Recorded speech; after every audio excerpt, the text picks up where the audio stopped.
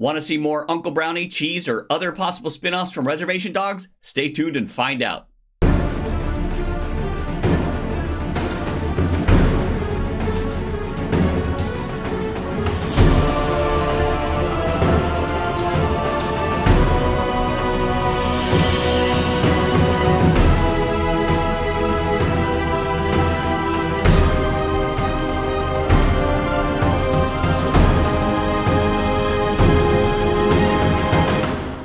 Say-go, friends and neighbors, I am Vincent Schilling, the native guy and invest in Thai, and the editor and founder of NativeViewpoint.com. As we all know, the beloved series Reservation Dogs ended in October, but ever since I posted the interview with Sterling Harjo, which you can watch in the link below if you'd like to see that interview, I've had a lot of great comments and discussions about possible spin-off shows based on the characters. For those unfamiliar with Reservation Dogs, it's the story of Native American reservation life in Oklahoma. It ran for 3 seasons on FX and Hulu, and the show, produced by Sterling Harjo and Taika Waititi, had star-studded appearances from the likes of Wes Studi, Lily Gladstone, Gary Farmer, Zahn McLaren, Janice Schmieding, Bill Burr, Ethan Hawke. Oh my gosh, I can go on for a long time. But now that the show has ended, what is next?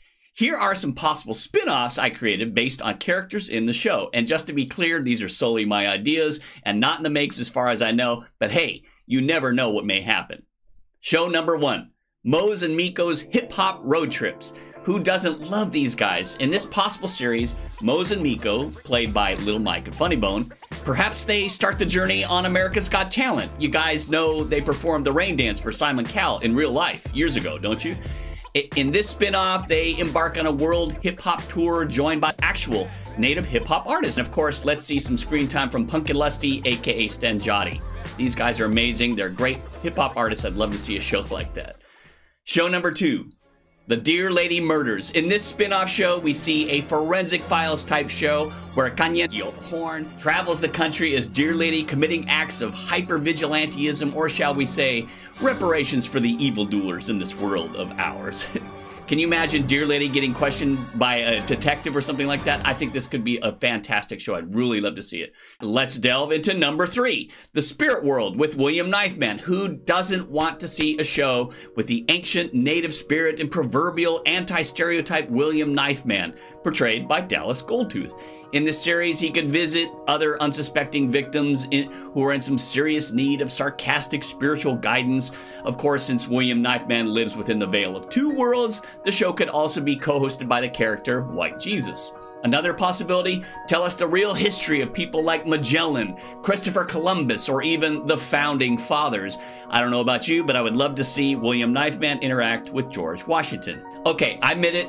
This is my favorite. Number 4, A Virtual Slice of Cheese, because as a super proud native nerd, I've always loved cheese. Look, he even has the same glasses as me. The character Cheese is beautifully portrayed by Lane Factor, but you know what? You know who Cheese is? In addition to being the character inspired by Sterling Harjo's own life, to me, he's the Thomas, the Evan Adams in Smoke Signals of 2023. But in this show, Cheese can get into in his own virtual world of video games by killing zombies, casting spells with wizards, battling demons with Conan, defeating mummies, genies in Dungeons and Dragons, and more. Indian country loves you, Cheese. And when I meet you, buddy, you better believe I'm gonna ask if I can give you a hug. Number 5, cue the UFO sound effects, The Maximus Files. Do you remember the X-Files?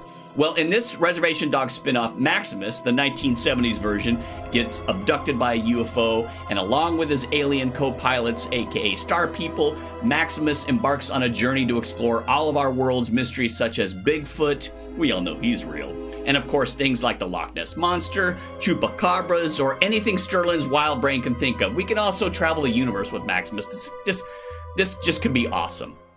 So, all right. In honor of those tough gals out there, show number 6, Res Girls, backward hats and shorts. Who doesn't want a series featuring the awesome Willie Jack, portrayed by Paulina Alexis? Willie Jack made the backward ball cap famous to TV viewers. Episodes can include the adventures and antics of Willie Jack's quest to be a provider of traditional medicine and more. That could be just a spectacular show.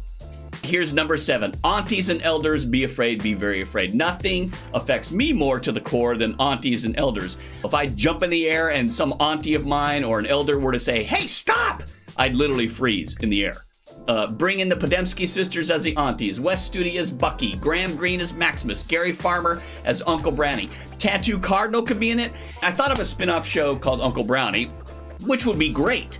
But I admit I love all the elders and aunties, so they all have to be in the same show in my view. The drama could just be too epic. So moving on, let's follow the academic life with number 8. College life with Laura and Dad. I definitely want to see what happens after she leaves the res and goes to college. In an episode I visualized, she helps create the school's first Native American student union, attends a protest, gets arrested maybe, or of course she has to call her dad, played by Ethan Hawke, for help. You know, there's so much potential here. I mean, what subjects does she take? Can you imagine Devery Jacobs in a college class that's teaching Native American studies by a professor? I mean, the question she could ask, let's put it this way, that could be very therapeutic for me. Okay, next, let's delve into a world bravely addressed by Sterling. Number 9, LGBTREZ. I just love how that sounds. And of course, QIA2S. But LGBTREZ, the T and the Z, just kind of a cool play on words. So another of my favorite moments in Reservation Dogs involves the student advisor Laura runs into when she's trying to get into college. The advisor, played by Bronson Harjo, is hilarious. I mean, probably one of the most hilarious scenes in the entire series. He also talks about how the Chippendale Dancers picture on his desk inspires him. I mean, that was just a fantastic moment. So in LGBTREZ and QIA2S, of course, the show can explore the world of gender, sexual orientation, how this concept of who you love is many times much more embraced as identity in Indian country. And not only that, it could seriously be hilarious considering the performance of Bronson Harjo. I mean, I laughed my head off in that episode. I just love him, and I think this concept could be really, really cool. So another concept that I love, and this series could get really, really real, number 10, Locked Up. So Lily Gladstone, who you probably know is the female lead in Killers of the Flower Moon, portraying Molly Burkhart, in Locked Up, portrays Willie Jack's auntie who's incarcerated, and all I can say is more please. What happened? Why is she there? From her story perspective, what does she experience while she's incarcerated? There are so many possibilities in this spinoff. I already want to see what it's about just by talking about it. So, okay. So for further native baby papa and mama drama, number 11 show, snagging and teepee creeping res love stories. Oh my God, res love stories. We all know the Reservation Dogs show stopped before we got to see what happened between Bear and Jackie. Will they get super serious? Are there kids in the future? What about dancing in a powwow? Could they be the next lead dancers? How could you leave us hanging, Sterling? Of course, we can also dive into other romances. You know who I'm talking about, right? Bev and Big. That's what we all want to see. Am I right? I mean, okay, here's the last one. Since I'm dreaming here, let's take this to a new level. And I created all these ideas on my own. And since there's no really such limit to the limits of imagination, let's really dream. I mean, let's really dream. So my final one, are you ready? My bonus dream show is number 12, Cousins. Reagan meets Bev. Oh my gosh, when I thought of this, I literally gasped. Here's the scenario. Both Bev and Reagan go to the latest Native Tribes and Business Conference in New York. And yes, they meet up. Reagan meets Bev. Bev meets Reagan.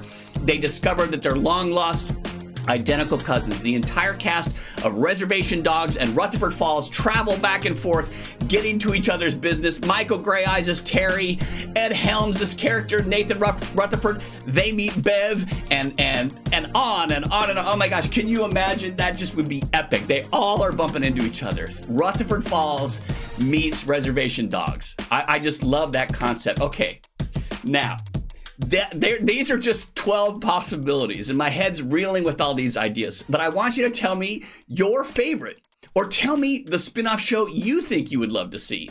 So if you enjoyed this video, please subscribe and give me a thumbs up. Also, you can visit nativeviewpoint.com if you'd like to read the text of this video. I want to say thank you to FX for the use of images, and of course, all seasons of FX's Reservation Dogs are available to stream on Hulu. Yawa, this is Vincent Schilling, native guy in the vest and tie. Thanks so much for watching. There's more great stuff coming. Ona, friends and neighbors.